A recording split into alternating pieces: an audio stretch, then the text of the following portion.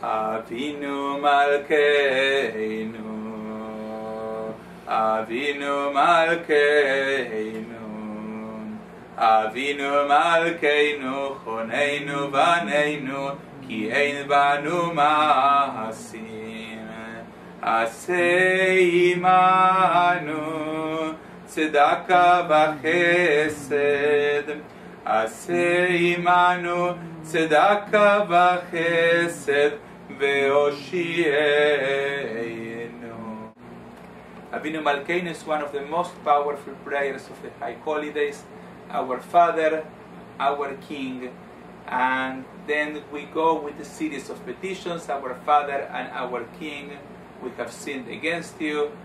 Our Father, our King, inscribe us in the book of redemption, in the book of goodness, in the book of forgiveness. Act for your sake, Avinu Malkeinu, if not for ours. And it brings wonderful memories from childhood, from synagogue life, from High Holidays. But the question is why? What is so special about Avinu Malkeinu?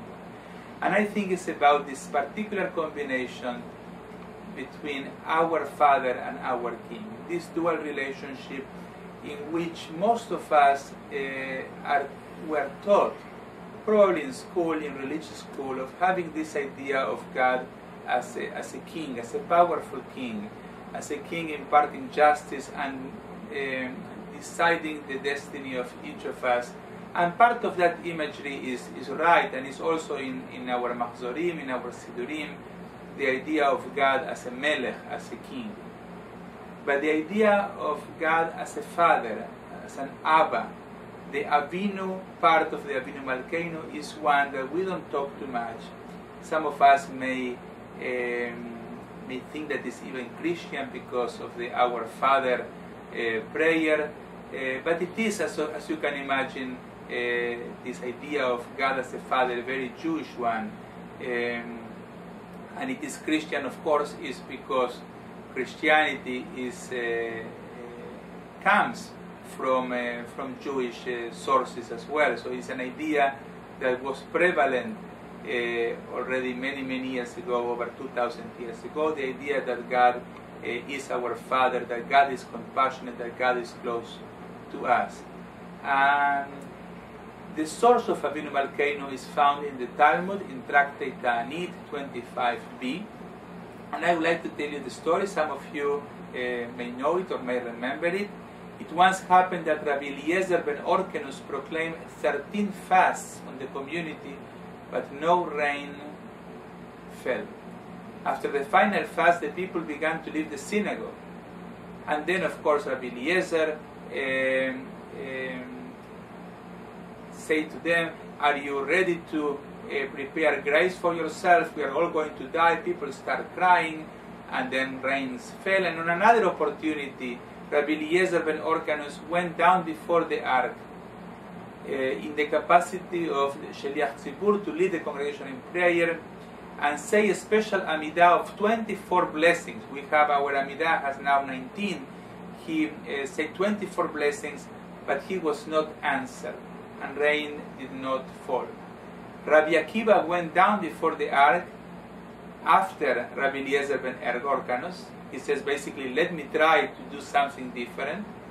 And he said, he prayed, "Our Father, our King, Avinu Malkeinu, we have no king but you. Our Father, our King, for your sake have compassion on us." And rains fell.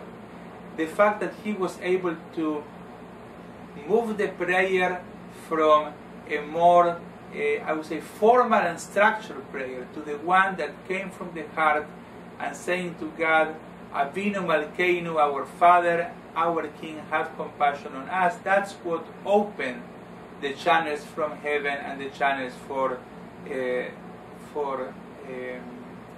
blessing.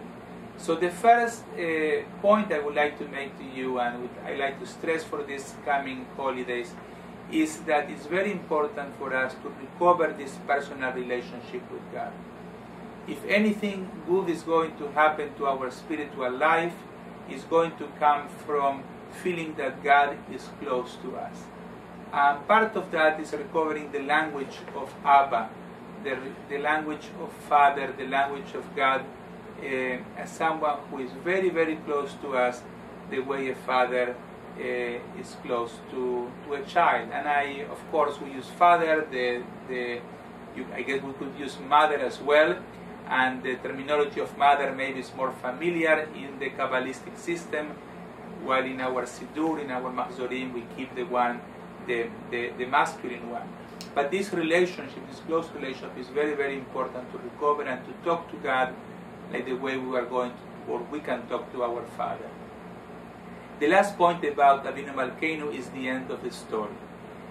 After Rabbi Akiva was successful in his prayer, people started speaking poorly about Rabbi Eliezer, the great rabbi before, who did not succeed in his prayer. And the story tells us that the heavenly voice went forth and declared, not because Rabbi Akiva is greater than Rabbi Eliezer, he was answered, but because Rabbi Akiva is a forgiving person. And this, in my opinion, is one of the most beautiful stories in the Talmud.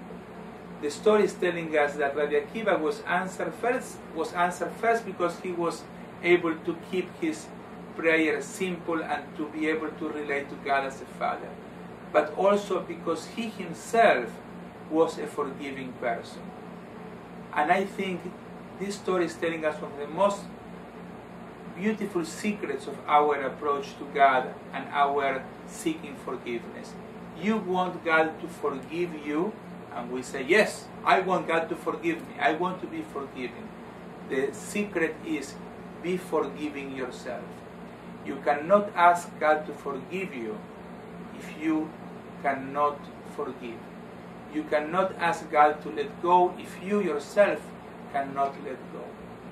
So it's very important that when we approach these high holidays, may they come with blessings and only good things for all of us, that we come to God like this, with open hands, with a forgiving attitude towards other people who may have done the wrong thing to us in the past. And we can say to them, I forgive you, and because of that, I feel I have the right to come, so to speak, in front of God and say, God, I just forgave those who hurt me. Now I come to you and ask you to forgive me as well. I just let go. Please let go and grant me a good, sweet, and blessed year. Leshana tova tikatevu, and many blessings to all of you and your loved ones.